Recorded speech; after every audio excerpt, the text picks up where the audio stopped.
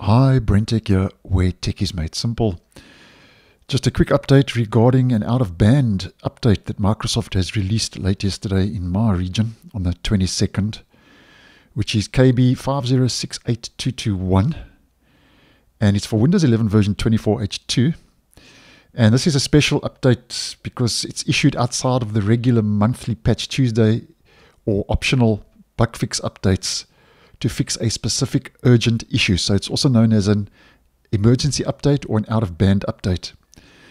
Now this, at the get-go, I'm just going to let you know, is most probably not going to be affecting your average home user. It's more for enterprise environments.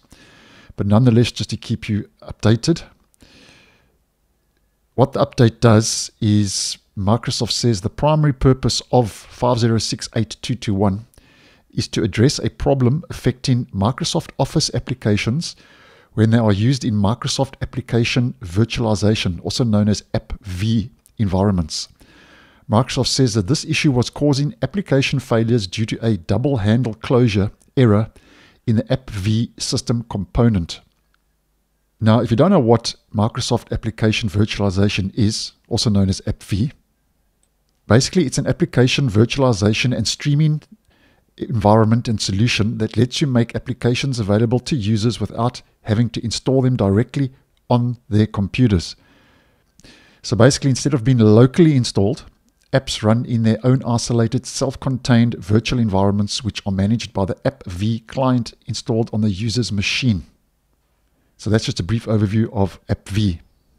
Now, if you are in one of those environments and you need to get this update because of this problem, it's not an update you are going to get through Windows Update, via Windows Update.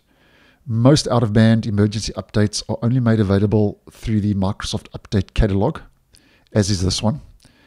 So if we head over to the catalog with the relevant update entered into the search, and by the way, I'll leave this page in the description. So if we head to the left here, you'll see here's the update. You click on this link if you are running an ARM-based system. Here's the server link, and here's the 64-bit link. And here's the size of each, and you click on the download and you follow the prompts. Now, if you don't know how to download and update manually from the catalog, I have posted a video. I'll leave that link down below and in the end screen. So if you are an admin in an enterprise environment, here are the links. And as mentioned, not going to really be affecting any home users, I don't think. But nonetheless, it is an out-of-band emergency update. So like we like to do on the channel, just to keep you guys posted. And if Microsoft does roll out an out-of-band update, in most cases, it is a notable issue that needs to be patched sooner than later. So thanks for watching, and I'll see you in the next one.